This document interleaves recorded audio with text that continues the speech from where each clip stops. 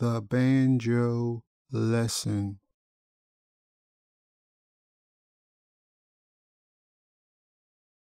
They were both seventh in line. Immediate family rules stated that the last child gets the least amount of attention. Together, that was their luck.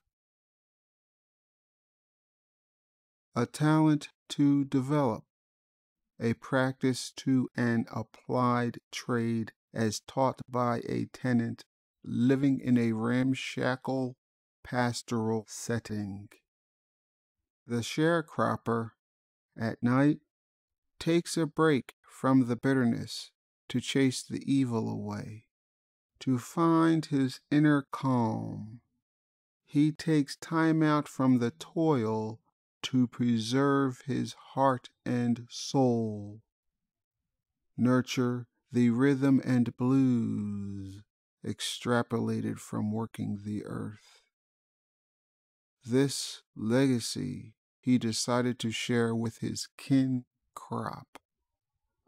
Harmony through key chords, phrasing twists, riff sentenced lyrics. Kin crop, big enough to stand on his own, yet needed help to hold the banjo, became, some years back, an apprentice when his mother spoke the truth that he was too old to be tugging on her apron.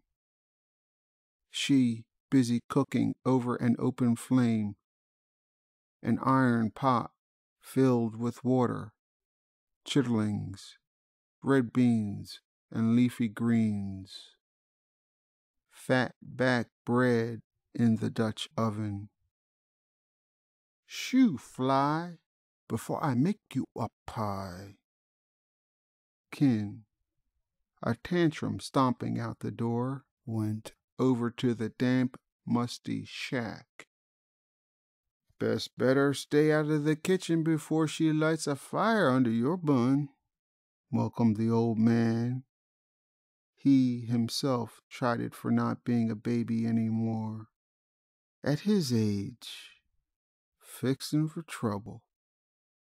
They waited to be called back.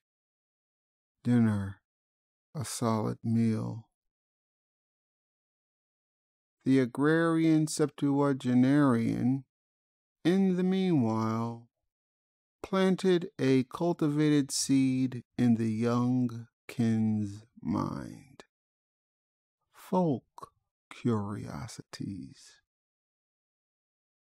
He showed the child how to moderate tempo, manage his temper with beats in a measure. Playing a not-so-fancy tune, Kin latched on and discovered an insatiable hunger. The pick and strum was now his succor.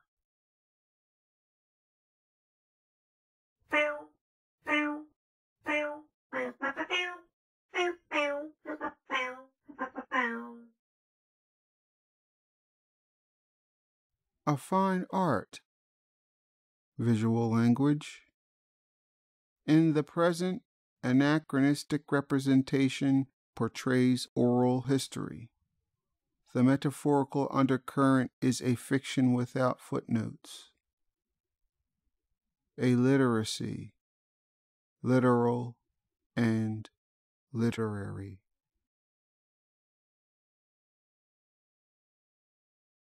Eat, eat, eat ingredients, so try to make them taste really good.